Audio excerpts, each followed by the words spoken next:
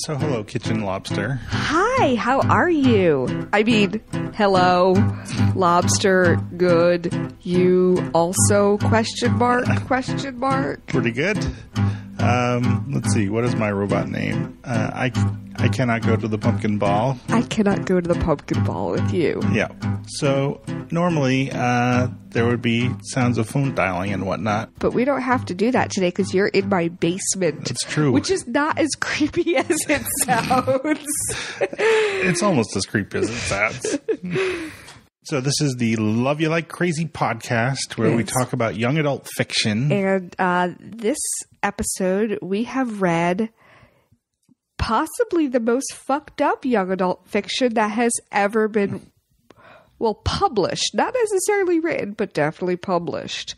Could you tell us a little bit about this, Jacob? Sure. The name of the book is Grasshopper Jungle. It's Andrew Smith's seventh novel, published in 2015, 416 pages. 416 pages of what the fuck am I reading? Yes. So we're going to be talking about that a bunch, and there will be a lot of spoilers and a lot of swearing. Yeah, you may have guessed. And then next time we get together, we're going to talk about the second book in a series that we've already started. We're going to do The Subtle Knife. Is that right? Yeah, we're going to do The Subtle Knife, which is the second book in the His Dark Materials series by Philip Pullman. We did the first book, which was The Golden Compass, not that long ago. So it's time to revisit some old friends and meet some new ones. Yes. But first, we're going to talk about a very strange book that may be very uncomfortable. Yeah. It's really hard to explain this book without, saying that the basic plot of the book is two male teenagers, one female teenager. They're the main characters. The two male teenagers brought about the end of the world with a plague that turns people into bear-sized praying mantises.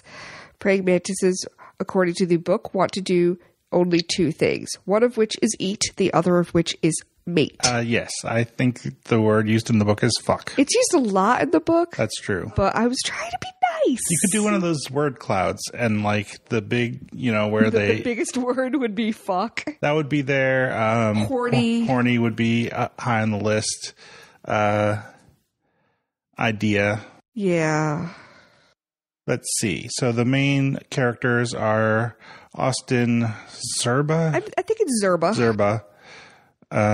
Robbie Breeze. And then Shan Collins. Shan and Austin have been dating since 7th grade. Right. And they're currently, in 10th grade? They're currently in 10th grade in the Catholic school, not the Catholic, the Lutheran school. Right. Catholic bad, Lutheran good, according to this book. Or at least according to the headmaster. Oh, yeah, true. The headmaster, who turns out is also gay. He is also gay. I say also gay. We haven't because Robbie Breeze, Austin's best friend, is gay. Yeah. Austin, not sure if he's attracted to Shan or Robbie as his main squeeze, but both at very least equally-ish. Yeah, that causes them to be very confused. So they've basically been connected, the three of them, since 7th grade. Robbie and Austin were best friends. Austin was, had a crush on Shan or was very interested in her. And Robbie is the one who taught Austin how to dance and then went over to Shan and said, Austin is really interested in you, but he's very shy, but he would like to dance with you. And so then they dance. But they didn't get together until later because they both liked the book, The Chocolate War. Right, which is a real book. Have you read it? I have. I feel like I have too, but I don't remember. I think it's something I read in middle school, maybe even younger, but I don't remember it. I just know I read it because I remember the cover of the book was chocolate brown. There you go. That's what I remember most.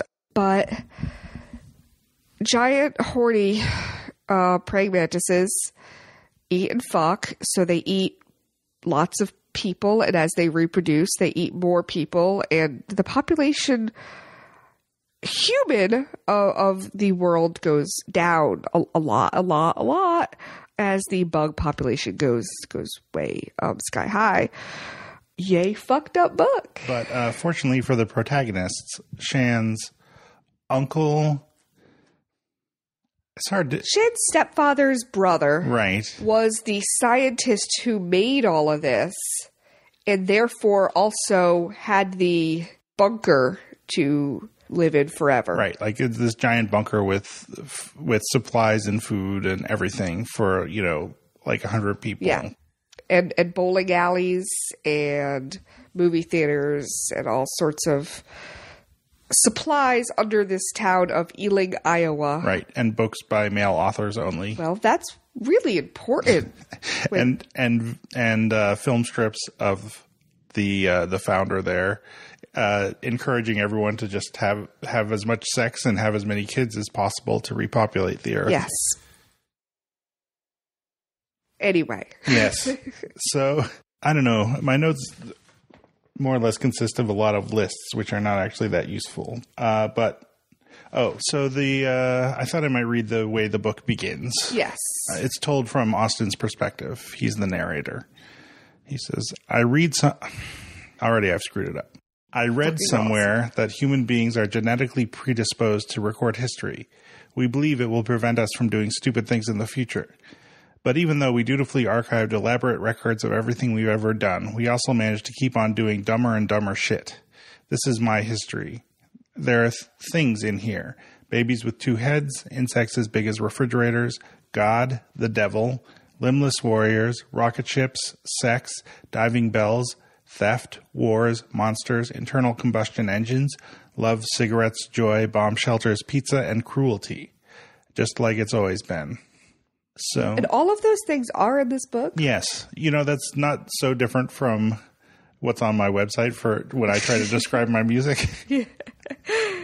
But I thought it's a little, because like he's obsessed with history and he has this giant pile of notebooks in his closet that is basically as much as he can remember or say about his life and things he's learned, which this book is not part of. No.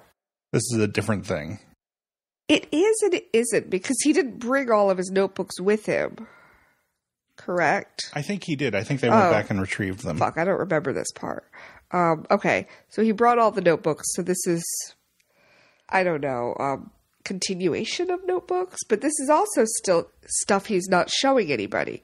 So one thing about Austin, and we've sort of touched on this in our brief discussions about this book before the podcast, was, he says how reliable a narrator he is, mm-hmm.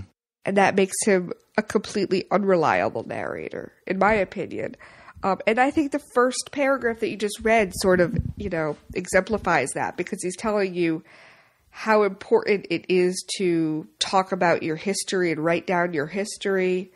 But it's all so unbelievable. And also, what's the point when you don't have a future? Who's going to read this? What is he writing this for?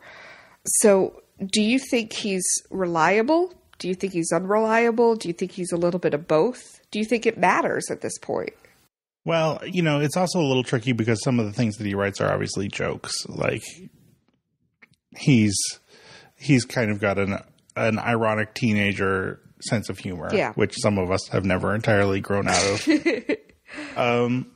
And he also says at one point something along the lines of that it's a historian's job to like fill in things when you don't quite have all the information you need to make the story work. But he also says, I have no reason to lie. Yeah, but there are like a lot of kind of gaps. Like he goes to this big fancy school.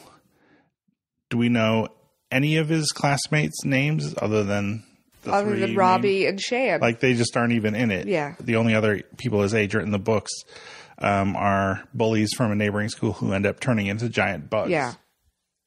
We know the headmaster. Yeah. And that's because he sucks. Right. His dad is a teacher there. That's right. But yeah, I don't think we know any of the other people at the school. Right. Curtis Crane. Was that the name of it? Yeah, Curtis Crane. Because they called it Candy Cane. Yeah. Curtis Crane Lutheran Academy. The logo is embroidered crosses inside of blood red hearts.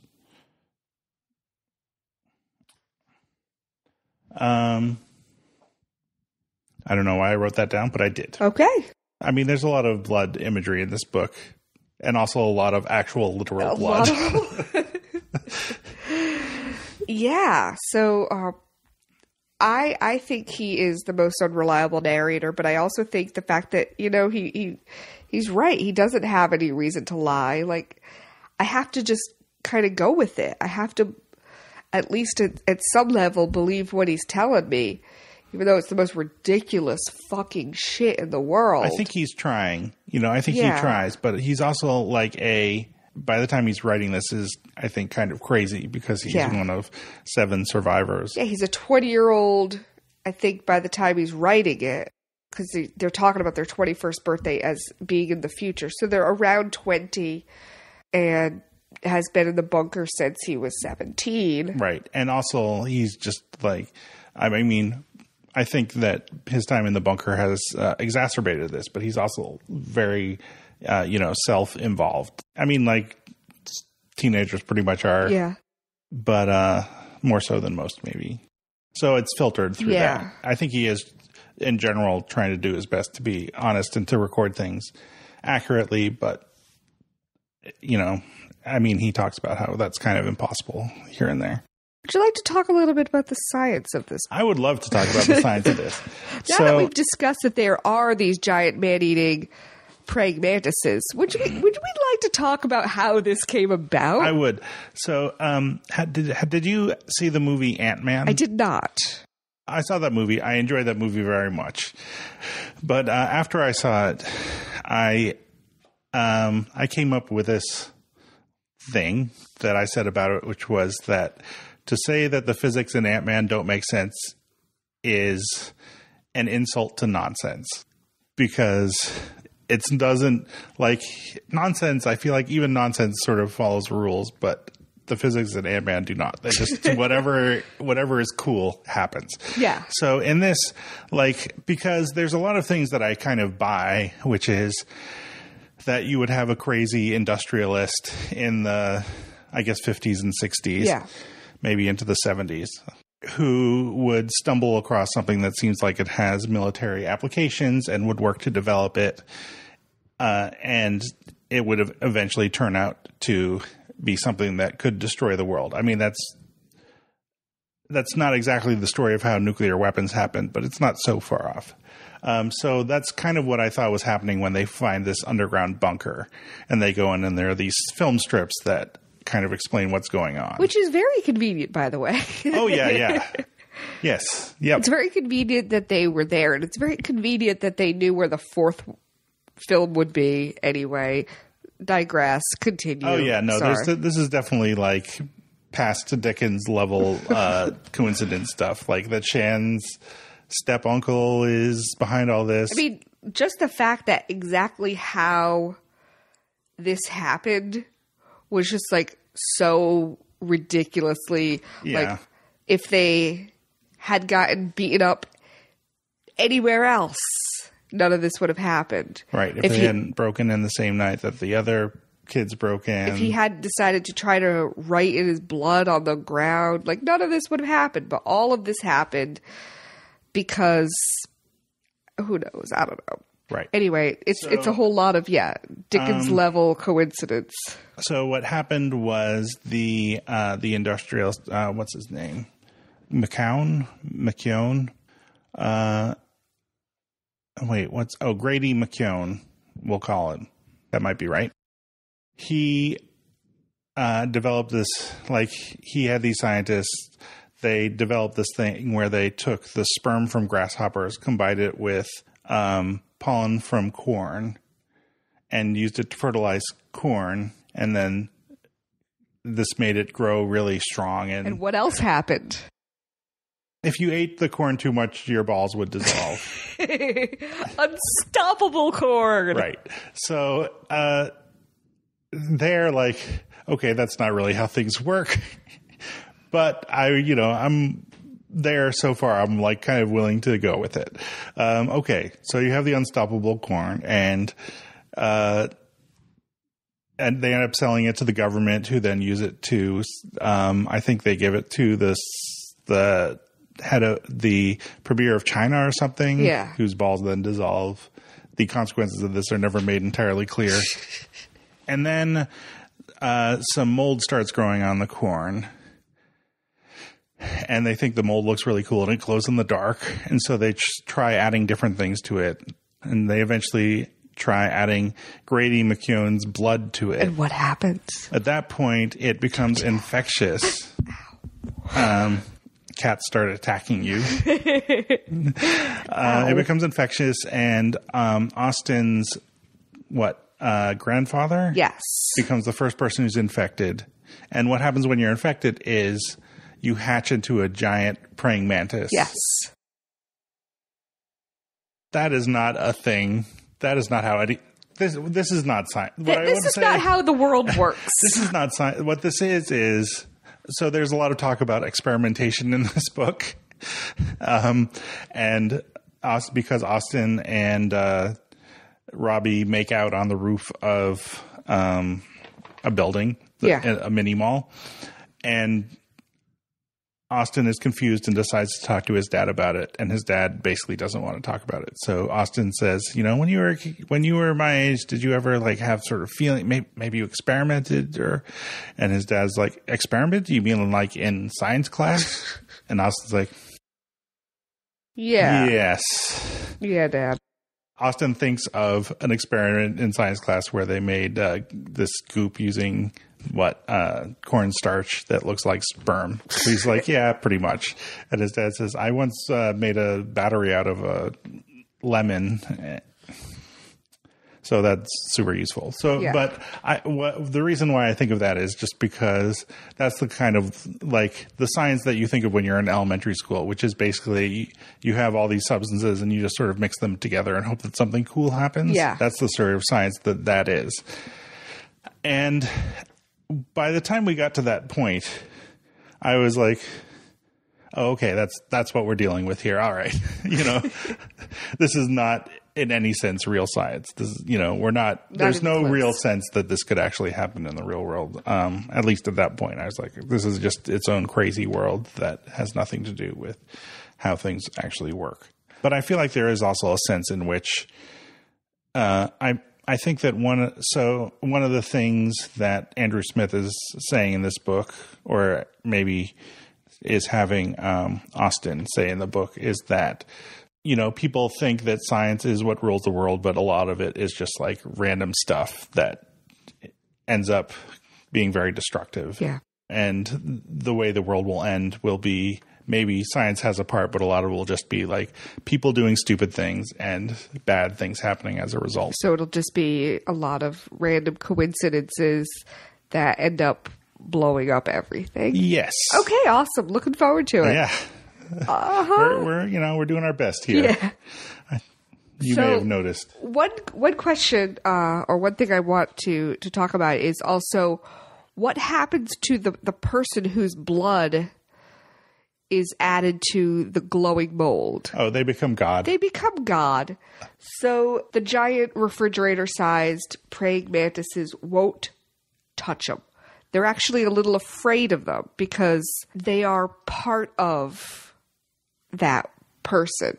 So since the mold and Robbie's blood mixed to become the new infection of these giant man-eating praying mantises, he is now God. So while Austin sort of thinks he is because he's the storyteller, it's really Robbie who is completely untouchable by the things that can actually harm you. Right. I would say the most fun part of the book, I thought, was the part where they're going out with paint guns full of his blood, filled with his blood, and they just go out and collect, rescue people and shoot the giant bugs and whatnot. That's where, that's kind of a video game, I suppose. Yeah. Well, I guess they even say it's like a video game in the book, but it's they're going out, they're getting things done. They come back, and then at the very end of it, they run into the giant egg sac has hatched, and it says there are more praying mantises than there are people in the state of Iowa. Yeah, because they one of the the first bugs, her first mission was to get as fucked as possible. And fucked she got. Yeah. Her name had been Eileen. Right. And she got stuffed with lots of sperm from other hungry, horny bugs. And then she found a house to lay said eggs in. So she filled the house. Like, how one bug can fill a whole house? That's a lot. But we're just going to go with the science here. We're going to go with it. Well, it said like it was the first floor, wasn't it? Yeah. Just like covered. It's still a lot. Right. And they look like a lot. It is a lot. But we're going to go with it. So they were like, okay, we're going to go find these eggs and we're going to destroy them and we're going to save the world. Oh, fuck, we just missed it. Yeah. It was amazing because I was sort of rooting for them because I was like, oh, maybe they are going to save the world. But there was a lot of pages to go. So I guess I probably should have assumed that was not going to happen. But I was still rooting for Robbie and Austin. Like, they're going to go. They got these paint guns. And they're going to save the world. This is not what happened, however. Instead, as Jake said, those fuckers were hatching. And so then at that point, I mean, I forget if it's exactly specific, but they just hightail it back to the hatch. Yeah, I think they realized, because, you know, the baby bugs were also eating other baby bugs, and it was like mass chaos immediately. And they realized how outnumbered they were. And I think they may have done a quick calculation in their little teenage brains that kind of went like, nope. Oh, shit. Gotta go. Yeah. So I don't know if there's any significance to this, but so there are the 7 people who are originally infected, and then there are 7 people end up getting saved at the end. I didn't even notice that. Good job. Hey, I notice patterns. That's what I do. Well, let's see. So what was your favorite part of the book? My favorite part of the book was actually when they were figuring it all out. Mm-hmm. I really liked sort of watching Austin, you know, as a reader, sort of feeling Austin getting like more and more, oh shit. Oh shit. Oh fucking shit. Like, first they watched the first film strip, then they watched the second film strip, then the third film strip, and then they're like, oh shit. But they haven't really told anybody because they didn't tell Shan yet. But they're sort of like Robbie and Austin, their wheels are turning, they're figuring stuff out. They're not happy. But they realize, oh fuck, we got to go find that fourth film strip, and they know exactly where it is. It's on top of the mall where at the very beginning of the book, they coincidentally gotten their skateboards and their sneakers thrown up there by the bullies, who then beat them up, etc., etc. So coincidentally, they knew exactly where to find it and went to go watch the last video, and then was, you know, the final, oh fuck, because they realized that just like at the end, or not the end, but, you know, like I was saying with the house full of baby bugs, you know, that just deep, like inside your gut, like everything is awful and it's my fault. Mm-hmm. And I thought that was really fun to watch, which is horrible to say, but it was well written in a way that, like, I felt nervous for them. Mm-hmm. I felt that sense of anxiety, like, bitches, you gotta figure this out now. My hands are flailing because I'm doing the same thing, like, come on, guys, get it. Like, I loved that. Yeah. How about you? What was your favorite part? Well, I want to say I enjoyed, like, when they go up on the roof of, I guess there's the Tipsy Cricket Liquors and From Attic to Cellar Consignment Store, which are owned by Shan's stepfather, Johnny McKeown. When they go up there and they find this random collection of stuff, And it's like like an old text adventure game, like Zork or something, where you're like, oh, hey, look at this random collection of items. I wonder if I'll need any of them later. Yeah. And the answer is all of them. There's the plastic flamingo, which turns out to be, detect, when the infection has gotten out. Yeah, it can detect the mold. There's the bottles of Screwtop wine, which aren't connected to anything, but they do get drunk later. And they do. That doesn't work out so great.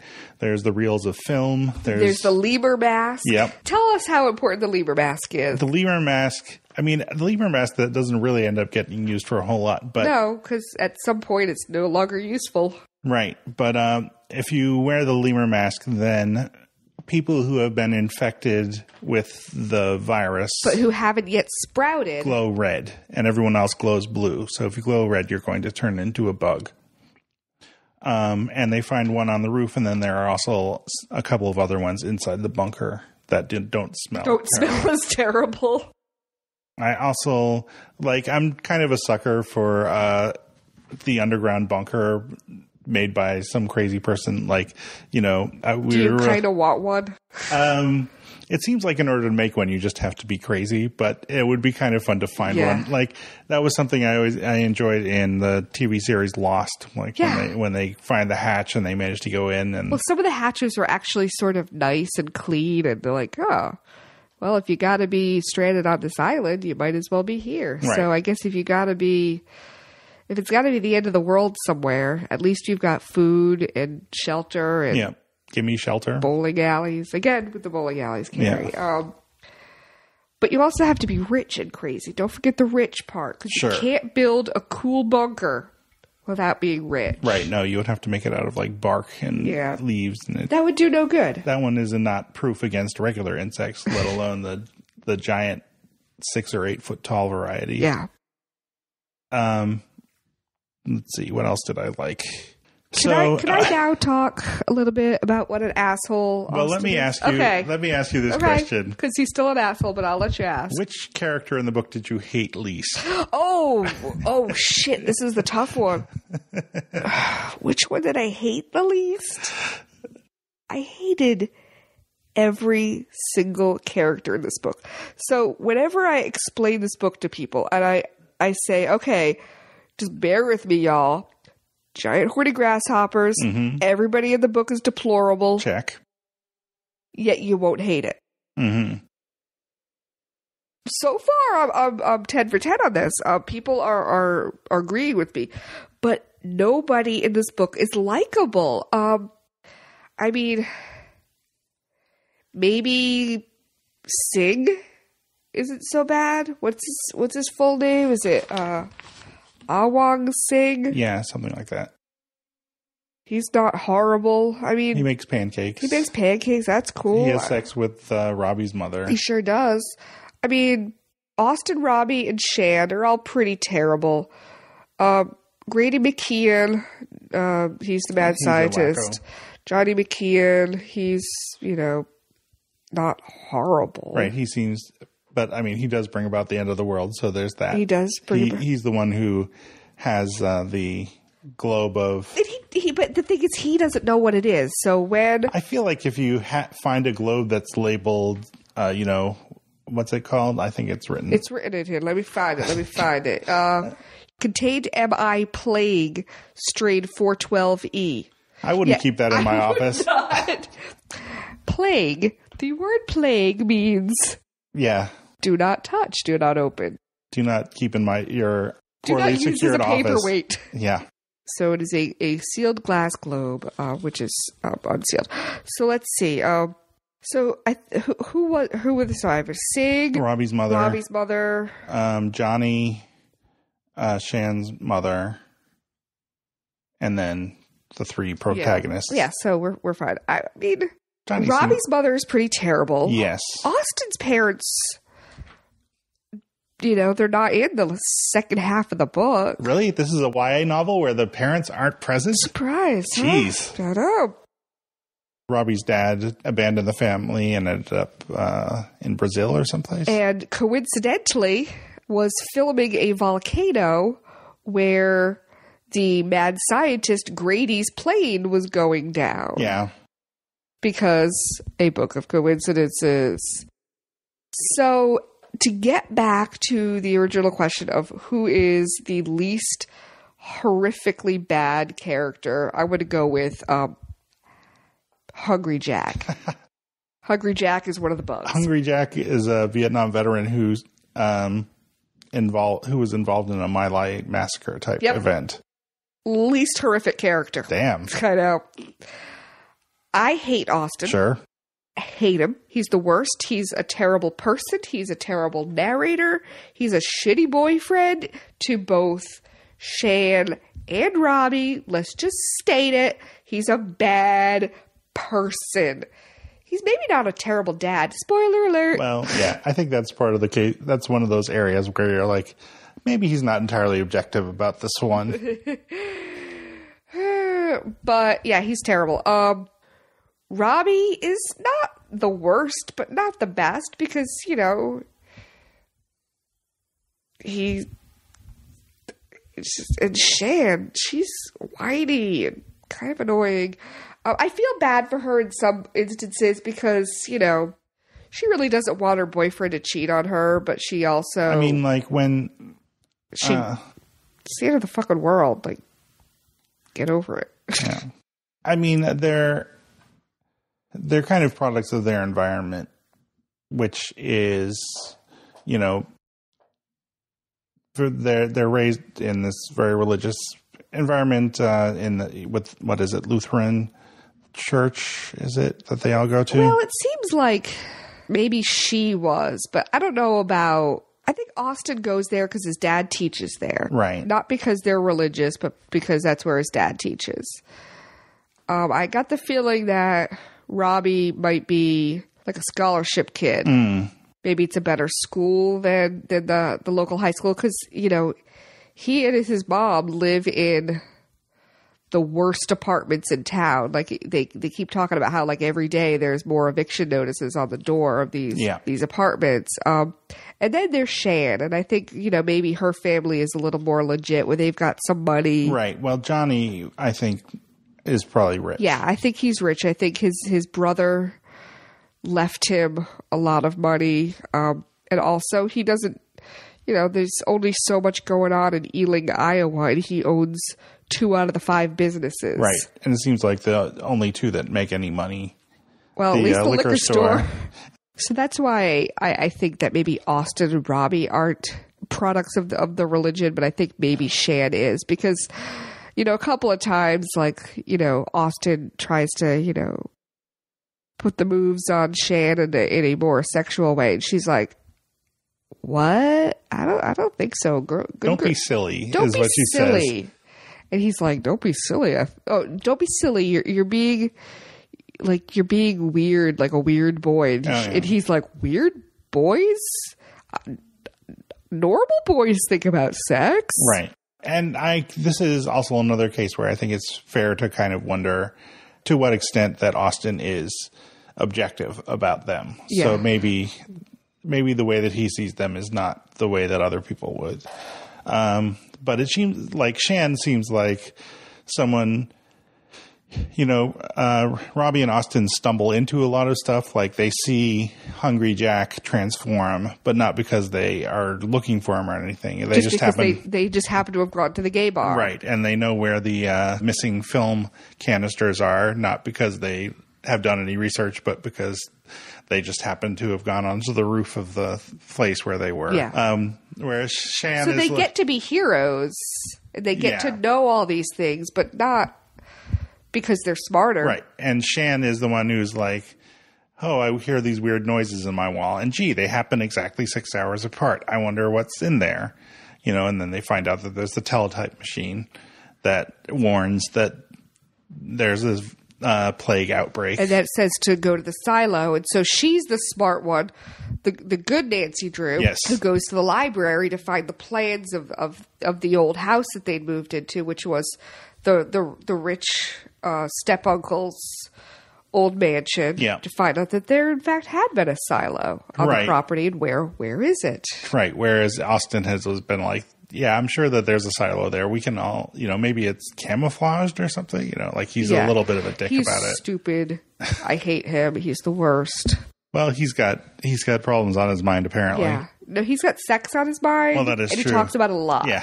I was like, I remember the first time I read it, I was like, is he bisexual or is he just incredibly horny? Or yes. I think it's, I think the answer is yes. B. Yeah. I think he's open-mindedly sexual. So on page 21, there was a really interesting quote that I liked. And I thought that this sort of, while it talks about Robbie, I think it sort of explains Austin too. Because it's talking about, another theme that comes up a lot in this book is eruptions. He talks about eruptions a lot, volcanoes, because again, the volcano is what killed the mad scientist. The volcano is where Robbie's dad went to abandon the family, but also the eruptions of teenagers and the eruptions of bugs out of bodies. A lot of eruptions. And he was talking about, his own eruptions and then Robbie. And he said there was nothing wrong with Robbie's volcano, and he never did grow out of it. And I really liked that because, he's just like, yep, my best friend's gay. He's always going to be gay. That's cool. I might be gay too. Don't know. And I liked that. I liked that it was not a thing between them. I mean, sometimes it was a thing between them because, they made out, they were a little uncomfortable, they weren't sure how to talk about it. But I think for the most part, their friendship and their sexual tension was just sort of a thing rather than a big fucking deal. I think he made more of a big deal about Shan and their sort of supposed sexual tension, because I think he sort of felt like, well, this is what I'm supposed to do. Like, I'm supposed to have a girlfriend and I'm supposed to have sex with her.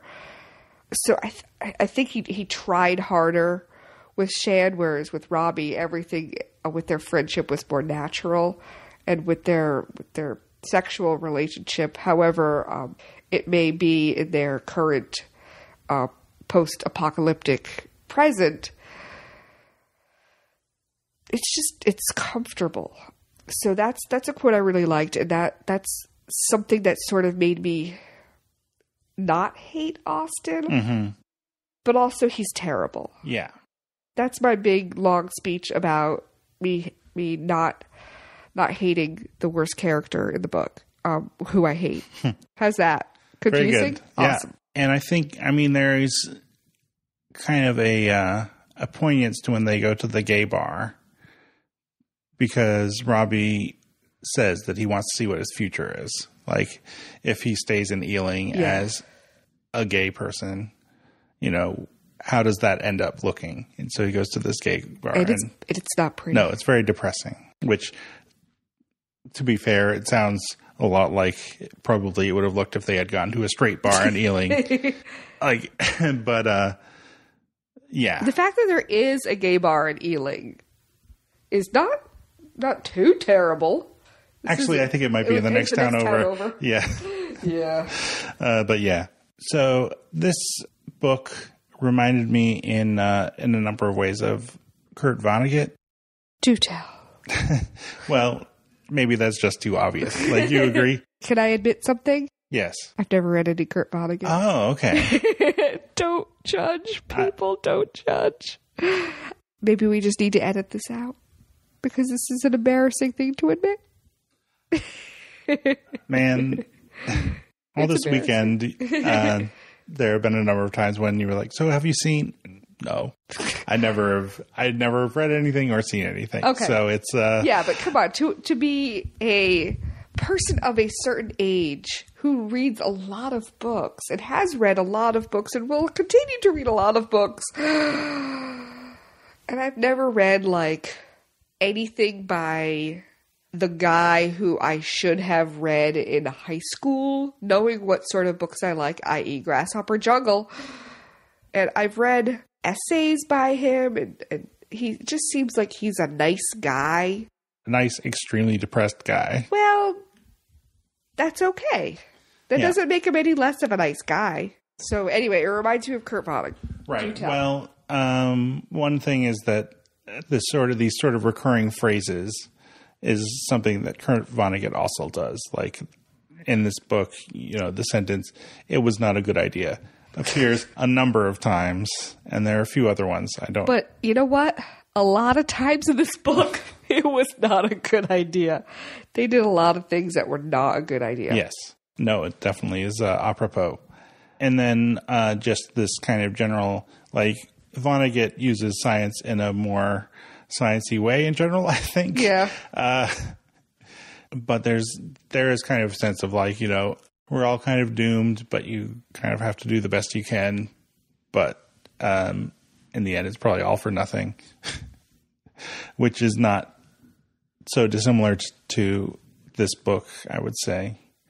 I don't know how much else I have to say about it, but I would, if like Carrie, you have not read any Kurt Vonnegut, I would say that the one that I really thought was great was Slaughterhouse-Five, which is based in part on Vonnegut's own experiences in World War II, being in the Army, but then is also a science fiction book, and it's very influential and is funny in parts, and well, whatever. You don't need me to tell you that Slaughterhouse-Five is great, but I do recommend checking it out. Okay, fine. I'll fucking read it eventually, okay? It's great. I get it. Here's my own shameful confession regarding Vonnegut. I love it. So generally, the conventional wisdom on Vonnegut, which I've read over and over, is that he started off great, and then at a certain point, his books just became terrible. And I have never exactly been able to tell the difference. So I can't tell you which books are bad, but I do recommend the Slaughterhouse-Five. Let us talk about the end of the book, like the postscript or whatever, the epilogue. One other thing I want to talk about first. Yeah. We sort of talked about this a little bit, but we didn't talk about the extent of this. Okay. This book and history.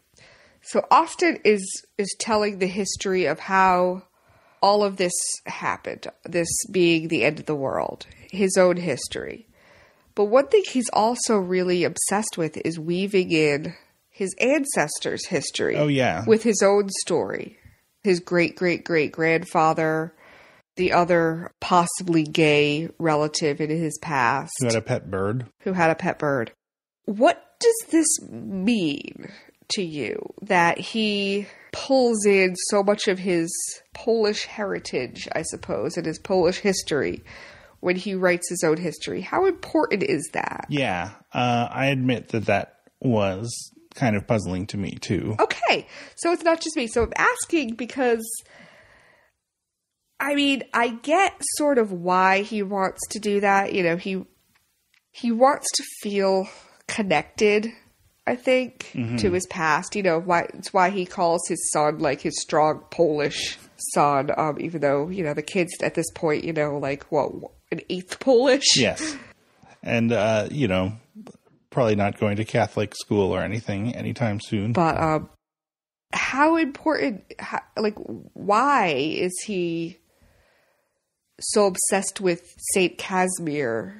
Or what's his? Is it Saint Casimir? Is it Casimir? I think it's Casimir, but it might be Casimir. So Saint Casimir and his Polish relatives, and the extent to which he tells the story, and how would he know all those details? Of course, of his Polish relatives.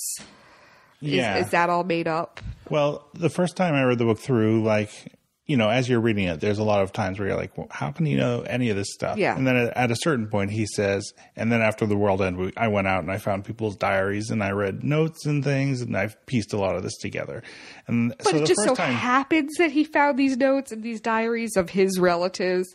Yeah. So the first time through, I was like, oh, okay, yeah, I buy that. And then the second time I read it through, I was like, there's still a lot of stuff here that I don't think. Yeah, you would have to, were they writing in English? Do you have to translate from Polish? How is your Polish translating skill? Or your Russian translating skill? Or, I mean, maybe his dad had something in the house or something. But it's possible.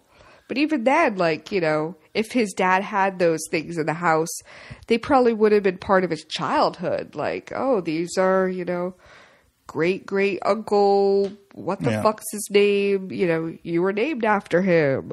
Here are his diaries. Here's your great grandfather's story of his homosexual relationship with a hobo. Yep.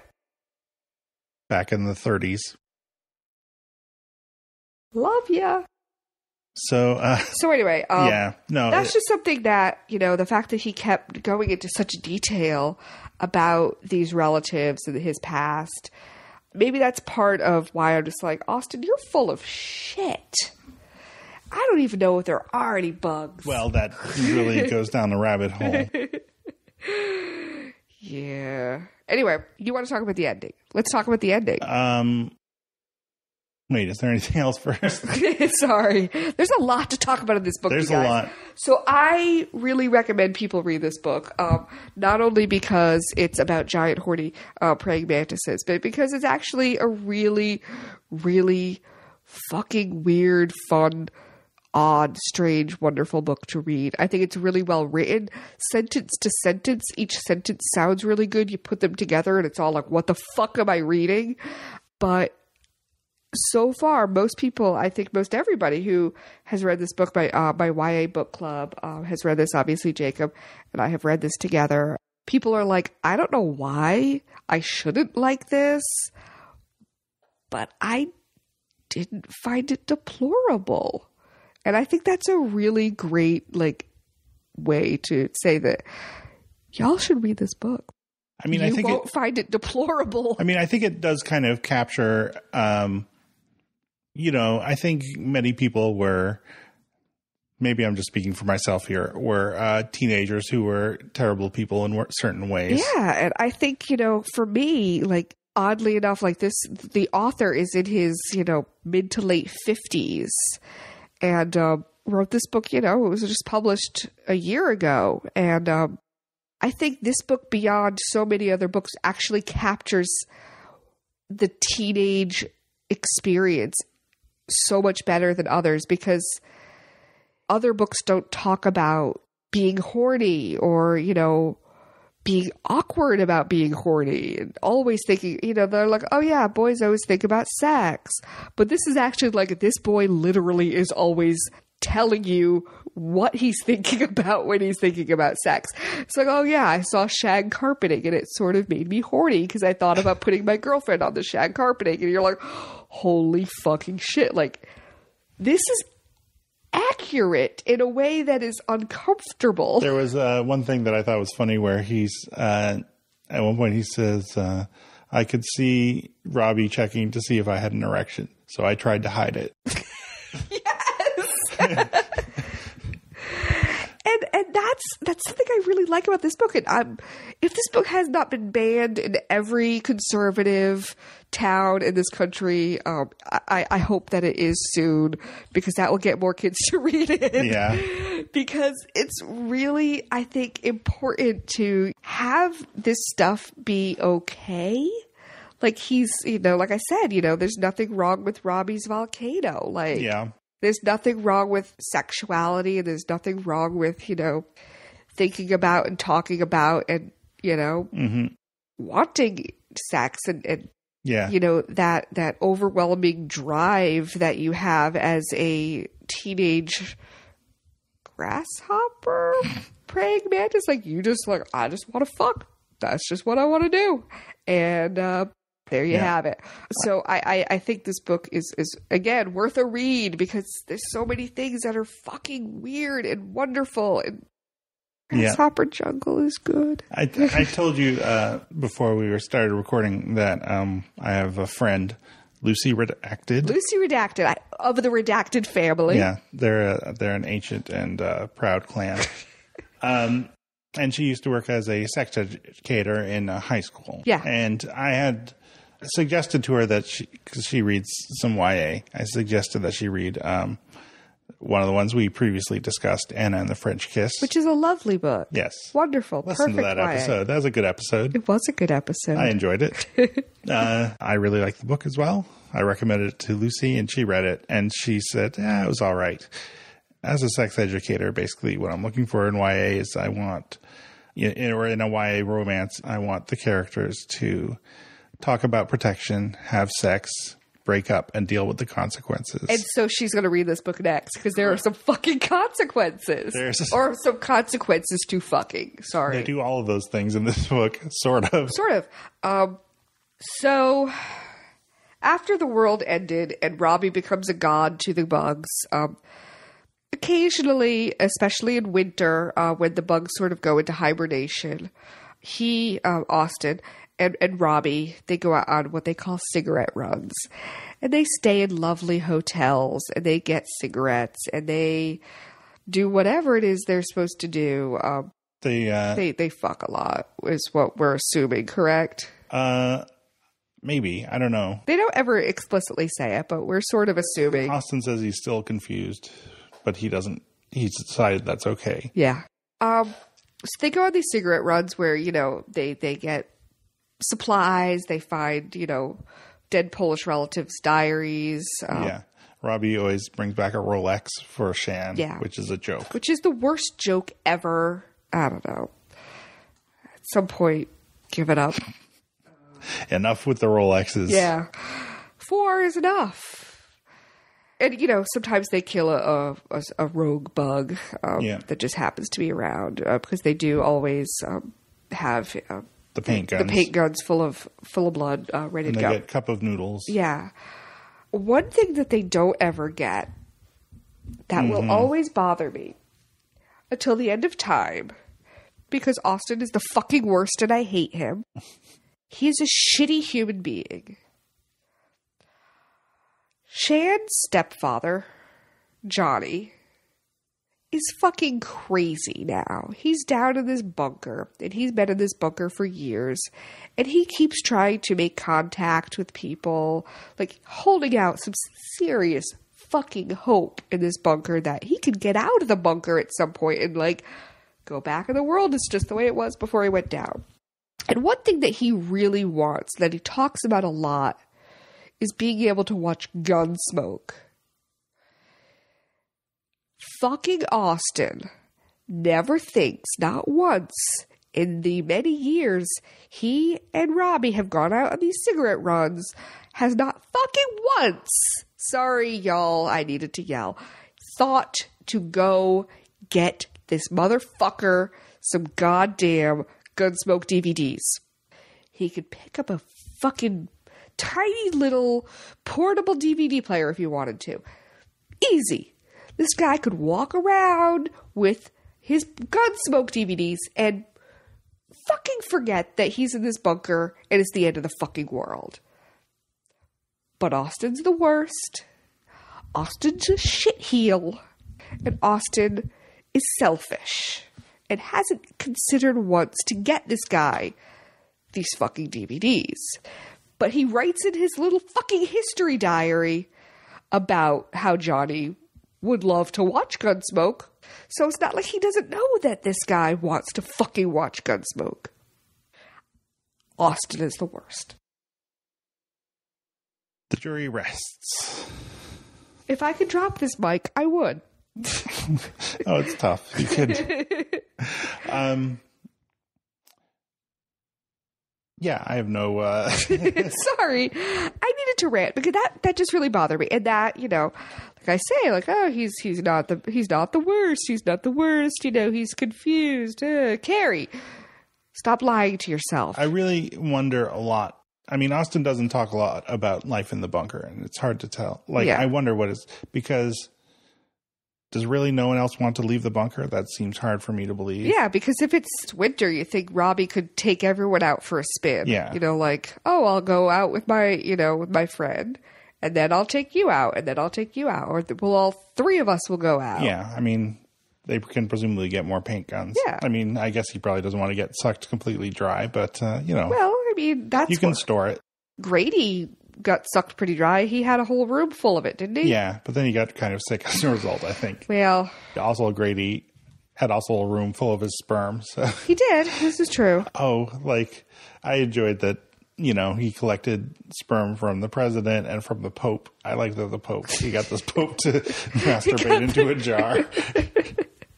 And then threw the sperm away later and replaced it with his own. That is ballsy. Yeah. Good word. Sorry. That was the worst pun ever. I apologize wholeheartedly. Yeah. So, that last chapter or postscript or whatever it seems like the most kind of unbelievable in the sense of I don't believe that in the world of the book that's exactly what it's really like, especially for the other people in the bunker. Yeah. So Austin and Shan had sex one time in the bowling alley. Yes. As you do. And were there consequences? Yes. They had a baby. The Pancake Chef and Robbie's mom have a daughter. Yeah. So if they're going to repopulate the world. Yep. Got 2 kids, that's it. There you go. You're fucked. They don't quite have the same output. No, as the grasshoppers. That the praying mantises do.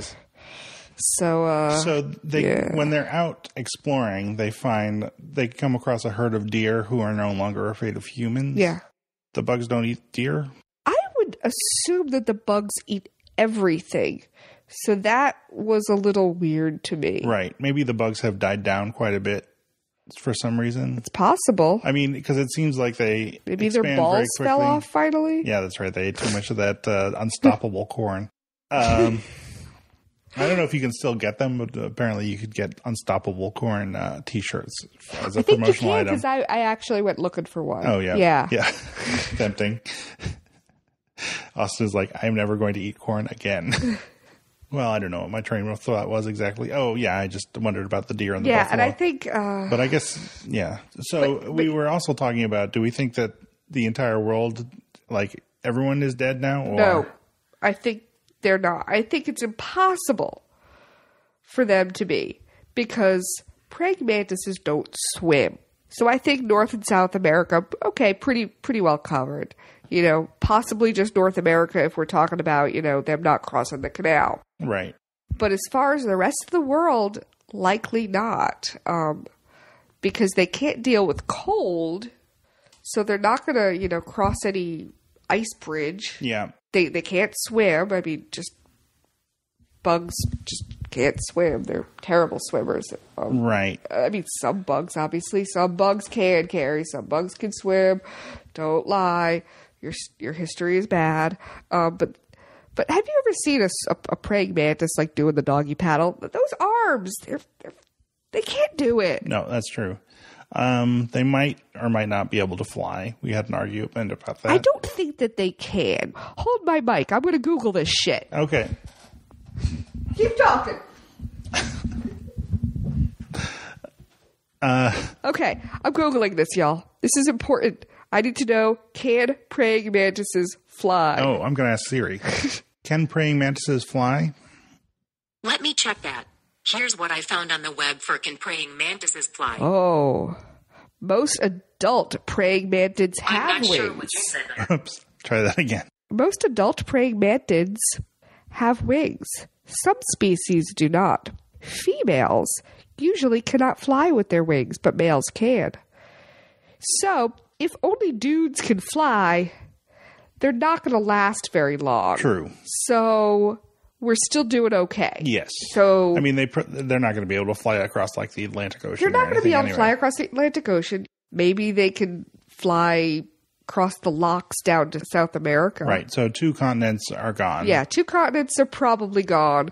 But I would say that the rest of the world is probably like, what the fuck is going on with the United States? What the fuck is going on with Brazil? What the fuck is going on with Canada? But I think they're okay. Right. And I think I agree, except I feel like there are a couple of things that are concerning. Tell me about these things that are concerning. One is just on a general note. I feel like one of the themes of the book is that it only takes a few people doing stupid things and some weird coincidences. So, like, if a mantis got onto a plane just right before it took off or something. So you think somebody glowing red was going on a plane? Right. And then the glowing red is the other thing, because at one point they go, when they're going out and they're going to try to stop the infestation before everything really goes to hell, they encounter these 2 cops on a bridge, or soldiers maybe. and one of them is glowing red when you look at it through the lemur mask. And red means dead. Red means that you're going to turn into a bug, and they don't know how that guy got infected. Yeah. And so, there may be a source of infection that's not the original source, and we're not sure exactly where it is or how it works. And also, they said that there were, Johnny had one of the big globes of plague in the back room of his antique. But they said that 4 globes were given to the U.S. government and are locked away someplace. So who knows what happened to those? But then they're still in the United States. I mean, maybe, probably. Possibly, probably. Well, maybe the vice president took one. Then we're fucked. Yeah. Anyway, I still feel the rest of the world is probably safe, but I feel like there's some uncertainty. Okay, fine. Some uncertainty, but Australia's doing okay. Yeah, Australia, I'll give you. I'll give you Australia. New Zealand, maybe even better. Yeah. Madagascar. I mean, Australia's, fucked enough as it is with giant bugs and whatnot. So that's true. I think they'll just be business as usual, same amount of fucked. That's true. The snakes will fight off the... Yeah, the snakes will eat those bugs. They won't even think twice. Yeah. So is there anything else we should say about this book? Read it. That's what I want to say. Yeah, I agree. I say a lot of sort of negative things about this book. Everyone is horrible. Giant horny bugs. Doesn't sound all that appealing, but it's really, really well written and a really, really fascinating look into the mind and horniness of a teenage boy. Amen. Yay. So, so that was our discussion of Grasshopper Jungle by Andrew Smith. So I guess we already said what we're going to talk about next. But well, we can talk about it again. We're going to read the second book in the His Dark Material series. We're going to read The Subtle Knife, Philip Pullman. So I recommend... since you've all already read the first book, that you want to continue on and read the second book of the series. Right. So the first book was The Golden Compass, and you can go back and find that episode if you're so inclined, if you haven't heard it already. And so good. I'm looking forward to reading that. I read it long enough ago that I kind of forget what happens in it. I forgot a lot of it. I was actually reading a plot synopsis last night because I was like, is that the one where... I think that's the one where, a lot of different characters that I don't even remember. This is going to be fun. Yeah, so I'm looking forward to reading that again. Yeah. So we don't have any reader mail this time, That's alas. okay. But if you want to send us something, and if you don't say otherwise, we'll probably read it on a future episode and respond to it there. Then you can send us email at podcast@loveyalikecrazy.com, or you can comment on Facebook or Twitter. Oh, I started a Goodreads page for us. Did you now? Group. Yeah. I need to remember my Goodreads password now. Sure. So I've posted some of the past episodes there, and I'll post about upcoming books and things. And if you can comment there or whatever you want. And let's see. My brain has gone blank. That's what this book will do to you. Oh, we have a bonus episode, which we've already recorded. Yeah, of maybe the worst movie I've seen in a long time. Yes, and that was... Vampire Academy. Yeah. And it's based on a YA book that I have not read, but Jacob and me and my friend Sarah, we sat down in this glorious basement that we are currently in. We're all trapped here, actually, bunker style. No, we all watched Vampire Academy and wished we hadn't. Yeah. So our loss is your gain. And we immediately recorded ourselves talking about it for around 20 minutes or so. So I'll put that out hopefully in a week or two, and you can listen to that and hopefully enjoy it. We had a good time recording it. We did. It was nice to meet Sarah. She's a good people. I like her. Yeah. So I guess that's about it. I'm going to be heading back to Providence tomorrow. Stupid Providence, all the way up north. Yeah. Stupid. But far away. It's been great seeing you in person. And it has been great. And I love you like crazy. I do. I love you like crazy, too. I mean, I love ya like crazy. Let's not go get crazy. I know. Or wait, what? Okay. And just cheesy. Like that. Just like that, everything devolves into a fucking cheese fest. It all goes to hell. This is where it starts, people. Yeah. bugs. Bugs. Or dead. All right. Well, tune in next time if we aren't all eaten by giant praying mantises. And we'll talk about the Philip Pullman book. So long. Bye. My brother's at the store, a genius when he's bored. He contemplates his consciousness. He feels his hands, they sweat. He can't connect it yet. He pools all his resources, and he calls up the insects he commands, and the water bugs attack the policeman. My brother's at the morgue. He gets up off the floor and contemplates his escape. But there's a guard at the door. He feels his power soar, and he pools all his resources, and he calls up the insects he commands, and the water bugs attack the policeman.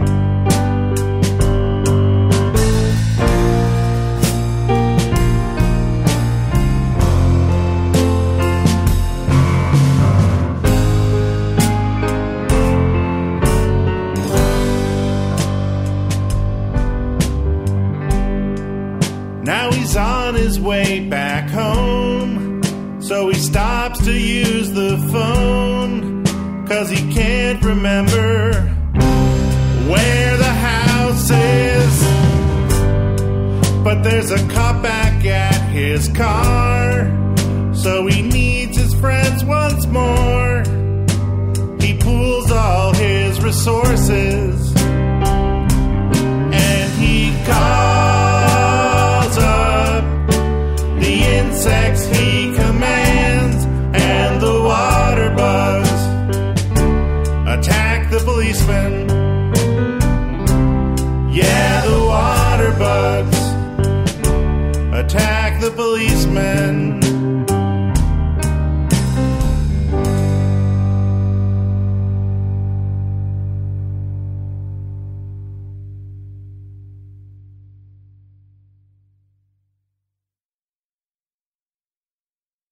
LoveWire@crazy.com